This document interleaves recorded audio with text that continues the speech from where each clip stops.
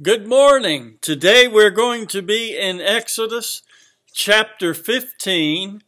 If you want to turn with me and follow along in your Bibles, we'll be in Exodus chapter 15.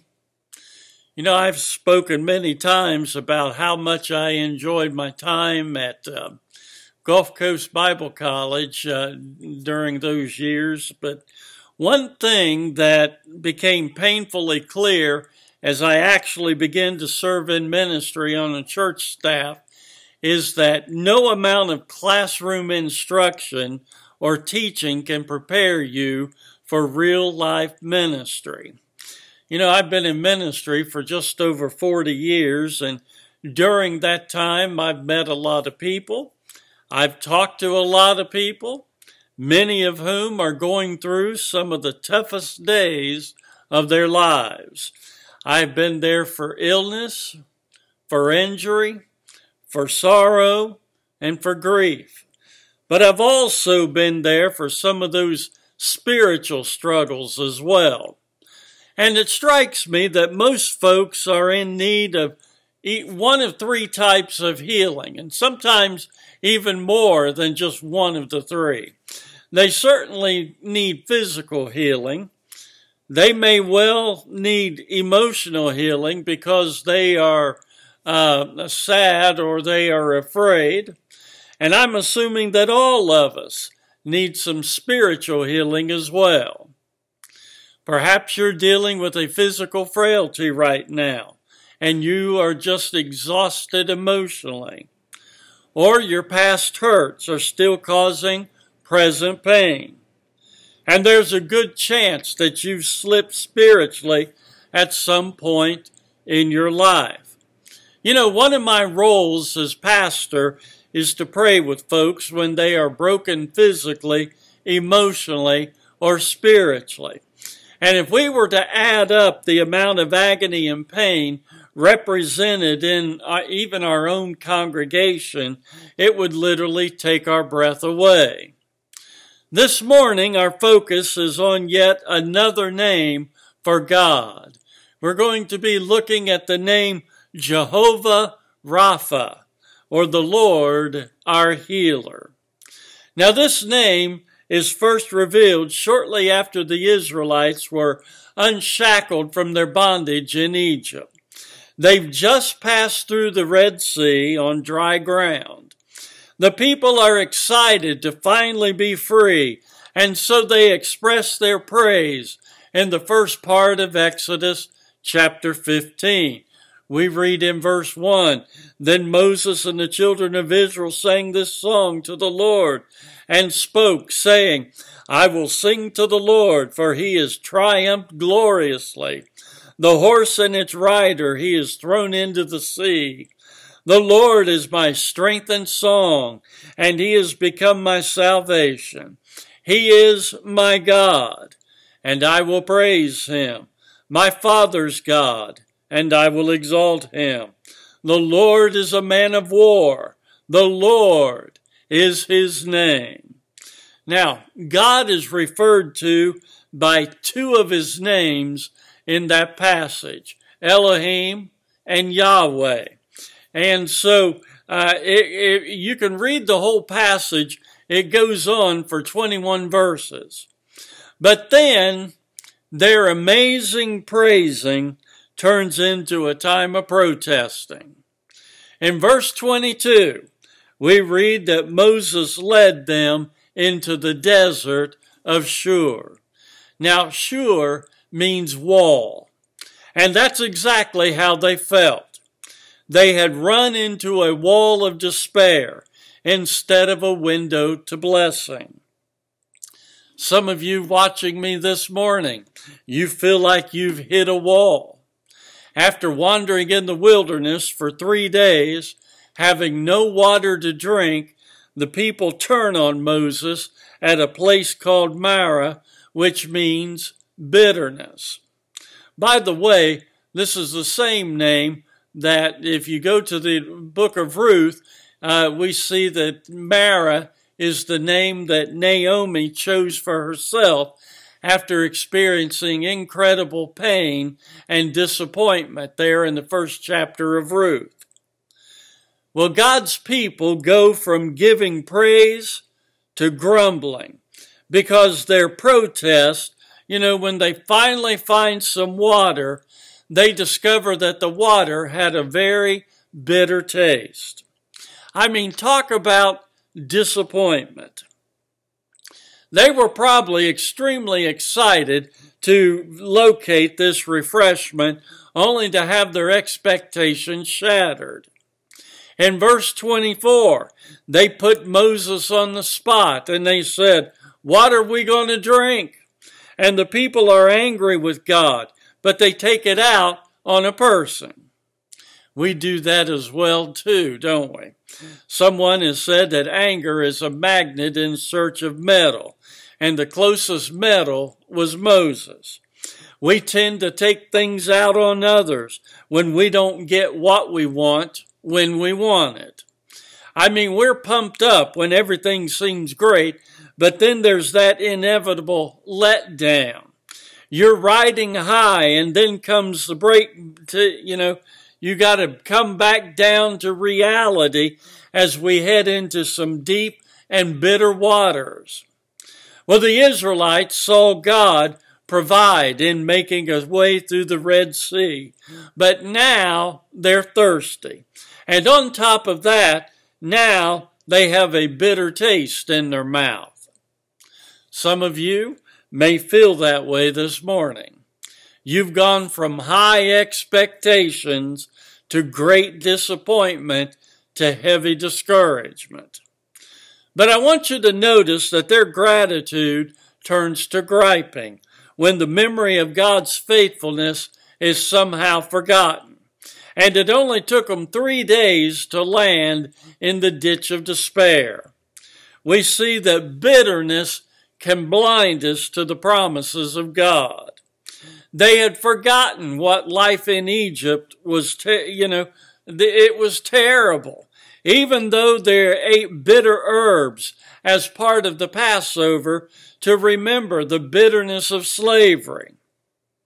But now, freedom from Egypt has also left them feeling bitter because their expectations are shattered. And Moses does what he should do, and he cries out to the Lord. Instead of protesting, he prays. That's what hard times can do for us. When we're in pain, we need to pray. God answers Moses by showing him a simple piece of wood. And Moses takes the wood and he whips it into the water, and the water immediately becomes sweet. God then initiates a test and tells them in verse 26, this is Exodus chapter 15, verse 26, "If you diligently heed the voice of the Lord your God and do what is right in his sight, give ear to his commandments and keep all his statutes, I will put none of the diseases on you which I have brought on the Egyptians, for I am the Lord who heals you." Now I want you to notice, God is linking their holiness with their health, as he declares one more name for himself, Jehovah Rapha. And in the midst of their bitterness and their hurt, God reveals himself as their healer. He says, "For I am the Lord who heals you." The word Rapha is used some 60 times in the Old Testament, and it means to restore, to heal, or to cure. And that can stand for physically, emotionally, and spiritually. In 1 Kings chapter 18, we get a picture of what Rapha means when we read that Elijah repaired, or Rapha, the altar of Jehovah. In 2 Kings chapter 2, God heals, or Rapha, the water when Elisha throws salt into the spring. See, the word has the idea of restoring something to its original state. Sometimes we are in need of healing in all three areas at the same time, just like David was in Psalm chapter 6, verses 2 and 3. First of all, there was the emotional healing. He cried out, "Have mercy on me, O Lord, for I am weak." God also addressed his physical needs, where David cried out, "O Lord, heal me, for my bones are troubled." And God also touched David emotionally or spiritually when David cried out, "My soul also is greatly troubled. But how long, O Lord? How long?" You know, at other times, one of these areas may seem to take precedence as the bitterness that comes from brokenness breaks through. And God reveals himself as Jehovah Rapha when we are in need of emotional healing. You know, Jehovah Rapha heals emotional hurts and broken hearts. In Psalm 147, verse 3, we read, "He heals the brokenhearted and binds up their wounds." Now that word broken means to burst, to break into pieces, to crush and to smash.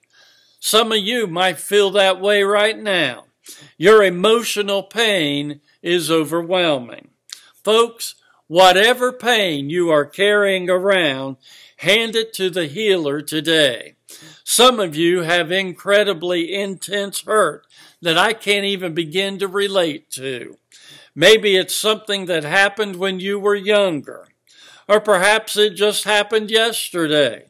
And in the midst of your tears, cry out to Jehovah Rapha and ask him to put you back together again. Now, related to this, relational ruptures can cause emotional pain. If you're struggling with a broken relationship, I encourage you to do what you can to make peace. As Romans chapter 12, verse 18 says, "If it is possible, as far as it depends on you, live at peace with everyone." But God also provides physical healing. Some of you are experiencing an extremely difficult time right now as you're trying to process the pain and the discouragement that's coming from physical difficulties. Maybe it's personal pain, or maybe you're devastated by the news you've received about a family member or a friend. Whatever the case, when our bodies don't work right, we can end up feeling uptight. And at times like this, we need to ask Jehovah Rapha to do his healing work in our lives. You know, the Bible is filled with examples of God's healing touch. In 2 Kings chapter 20, we read that Hezekiah became very ill and was about to die. And as a result of intense intercession, he was healed, and his life was even extended. Now, this is really an amazing account. This is what the Lord, the God of your father David, says. "I have heard your prayer and seen your tears. I will heal you. I will add 15 years to your life." In the Gospels, we see that Jesus spent a surprising amount of time healing people. God also brings spiritual healing. This is by far the most important realm of the three types of healing. Jehovah Rapha sees that we are spiritually sick, and he provides healing and wholeness through the shed blood of Jesus on the cross. Our diagnosis is bad, and our prognosis is terminal.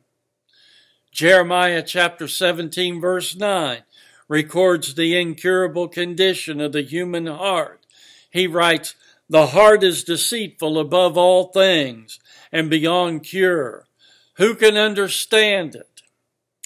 See, we are sinners who have been inflicted with the disease of death and destruction, and we're in desperate need of a new heart.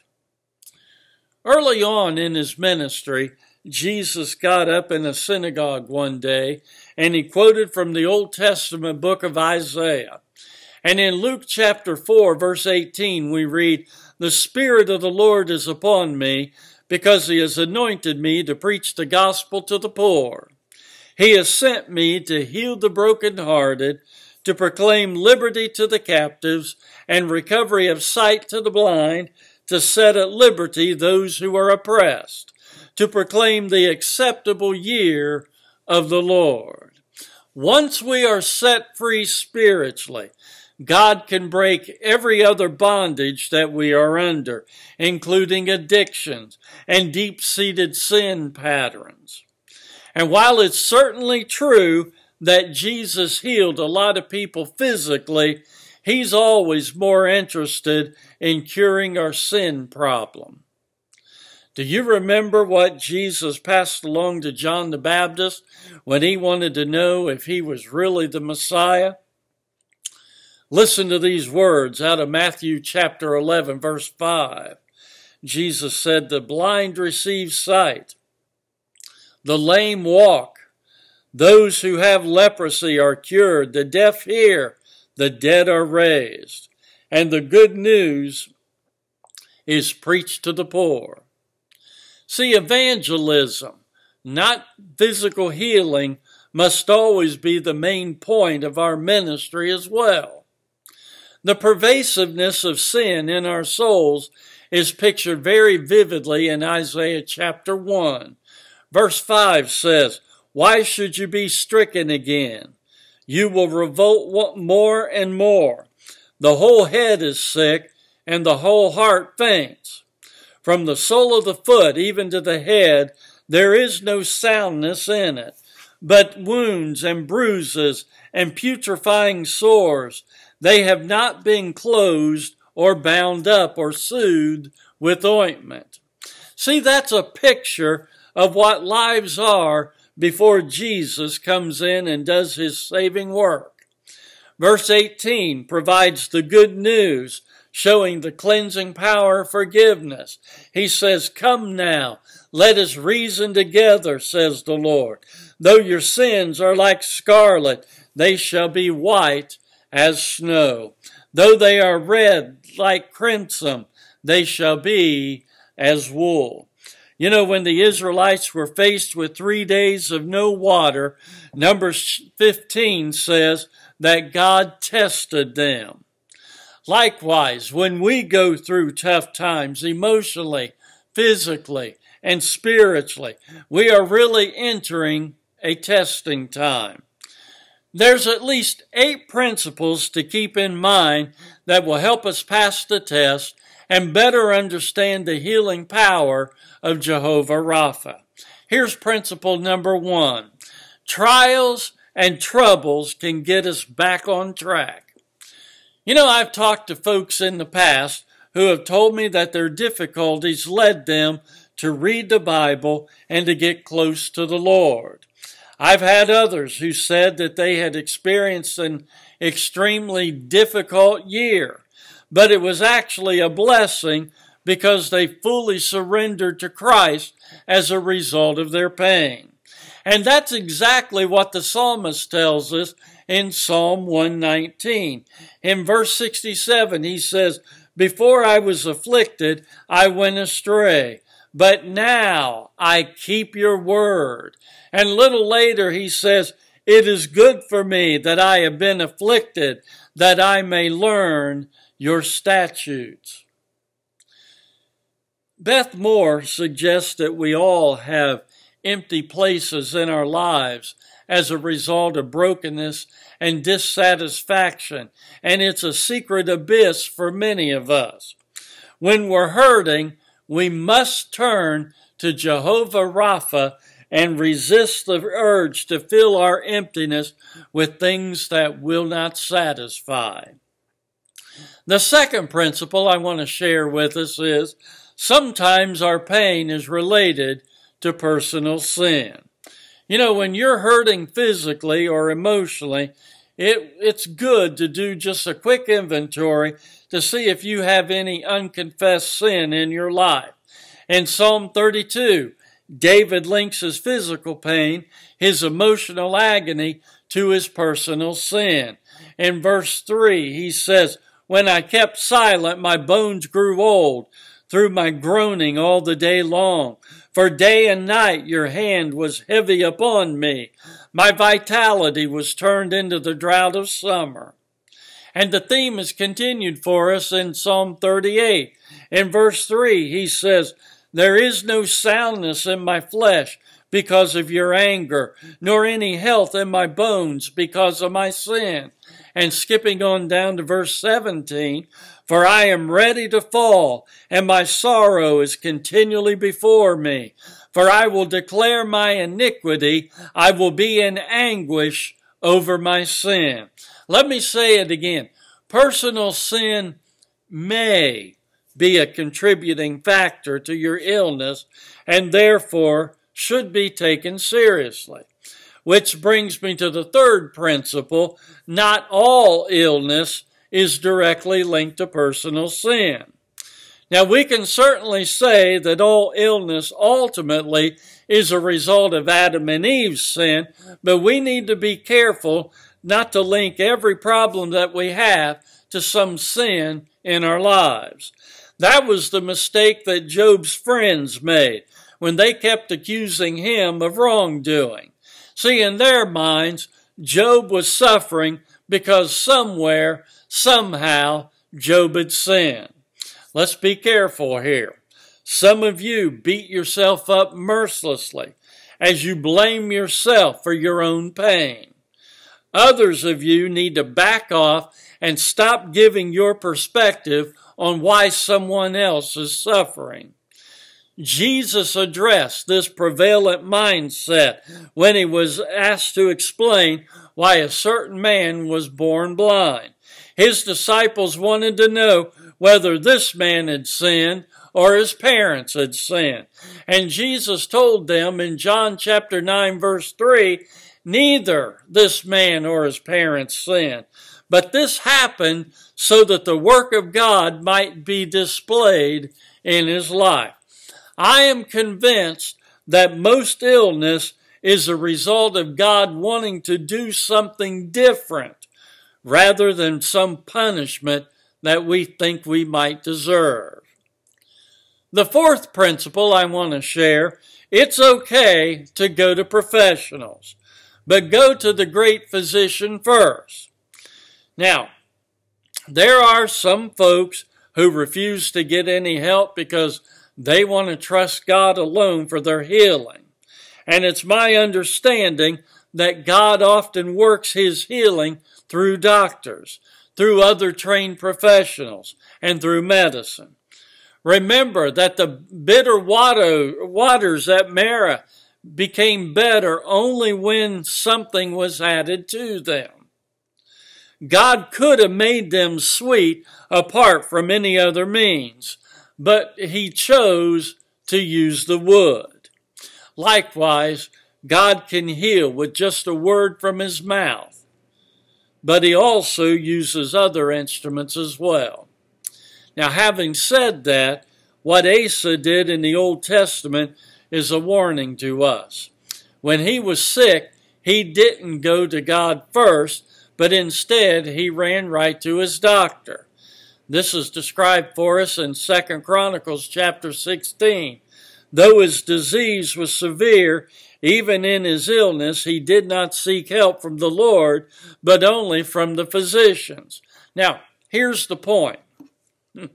Don't bypass the great physician on the way to the doctor's office. Here's principle number 5. We need the community of faith.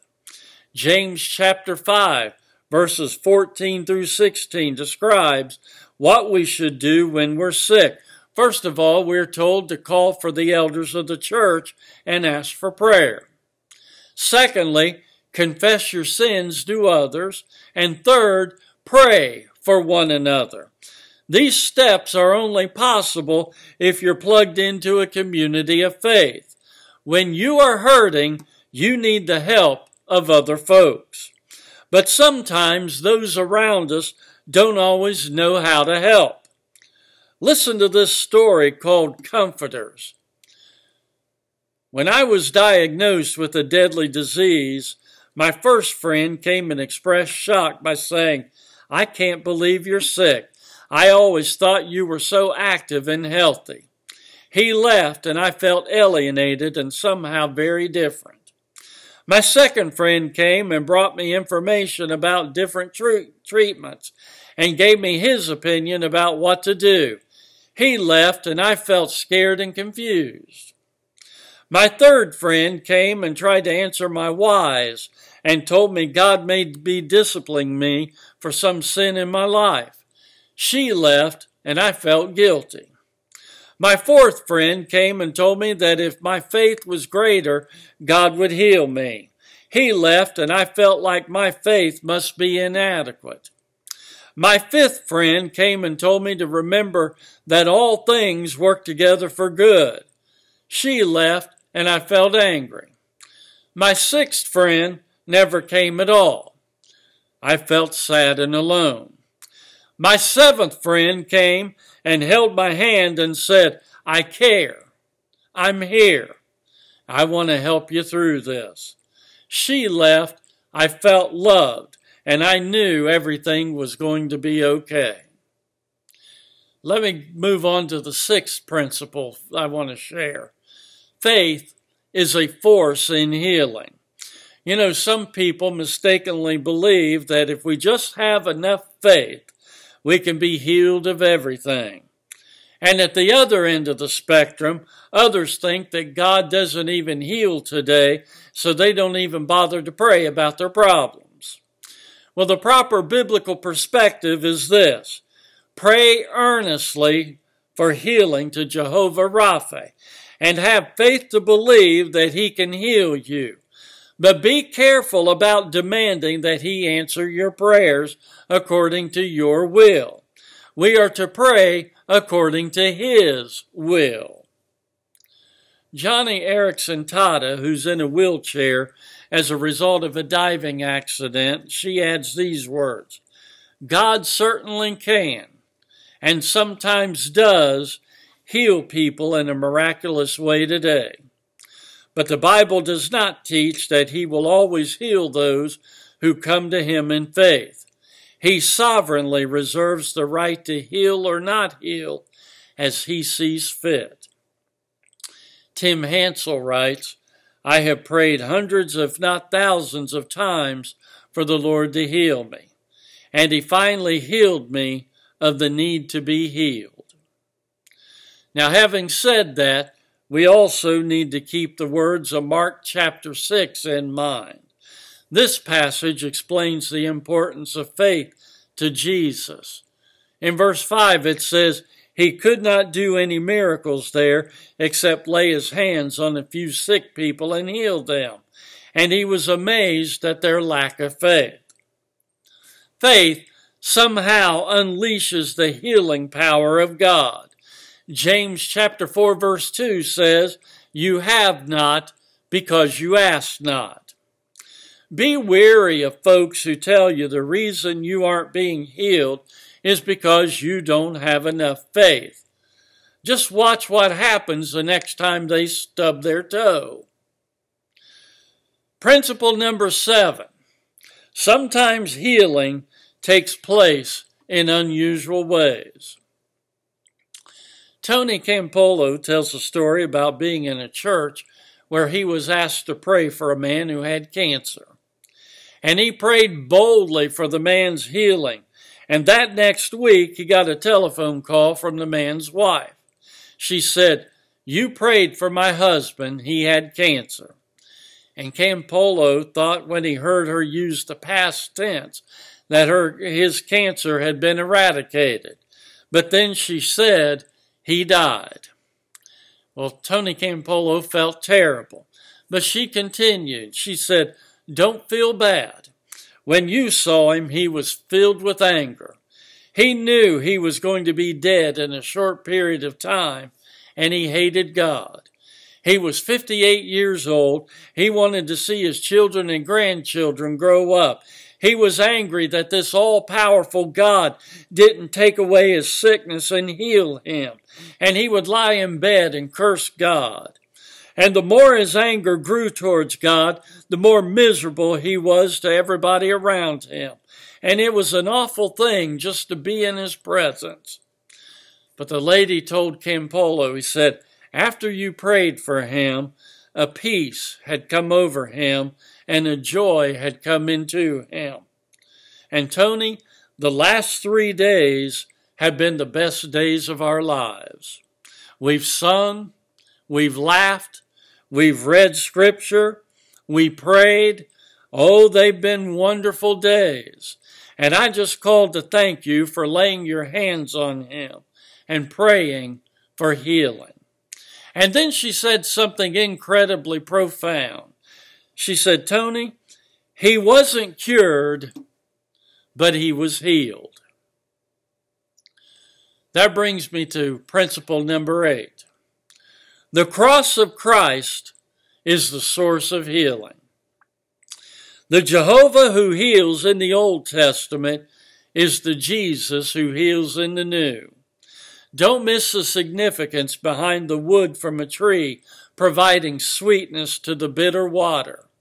All of our problems began at a tree in the Garden of Eden, and our sin problem is resolved because of another piece of wood was used to hold up our sin substitute on the cross. In Isaiah 53, verse 5, but he was wounded for our transgressions.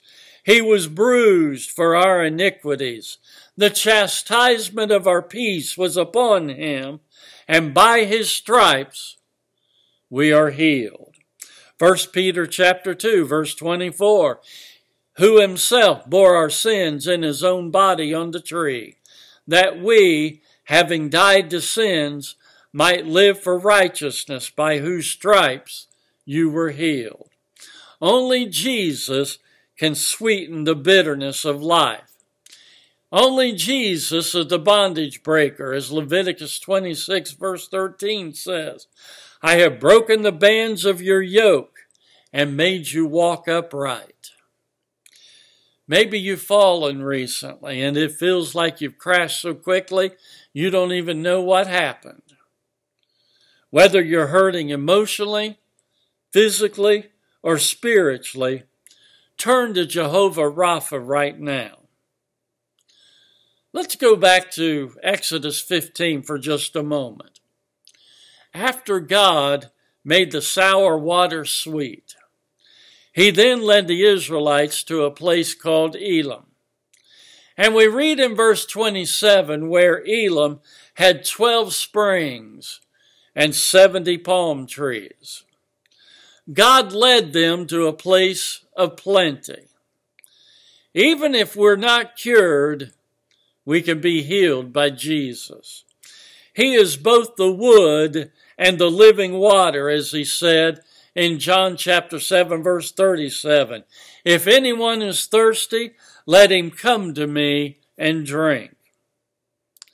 The only way to go from Marah to Elim is to turn to Jesus, who is our Jehovah Rapha. Let's pray together. Father, we come to you this morning. God, I thank you for everyone who has joined us here today. And Lord, I know that from the folks who are watching, folks who are listening to us, Lord, I know there must be someone who is in need of healing. Whether it is physical healing, whether it is emotional healing, Lord, it could be spiritual healing. Father, we're so thankful that Jesus is the source of all three healings. I pray today that you would send the healing that we need, especially spiritual healing today. Lord, I pray that if someone watching me does not know you as Savior, that they would find Jesus and they would ask him into their hearts so they too can be healed spiritually. Father, we thank you and we praise you for what you're doing in our lives. We pray for encouragement. We pray for strength. We pray for wisdom. We ask these things in the name of Jesus. Amen. Thanks for joining us this week. Next Sunday, we're going to continue this series on the names of God that we see in the Bible. Also, this coming Wednesday, we continue with our live online Bible study out of the book of Genesis. That's Wednesday mornings at 10:30 a.m. live on Facebook. Thanks again for joining us today. May God bless you as you seek first the kingdom of God and his righteousness. You are loved. We'll see you next time.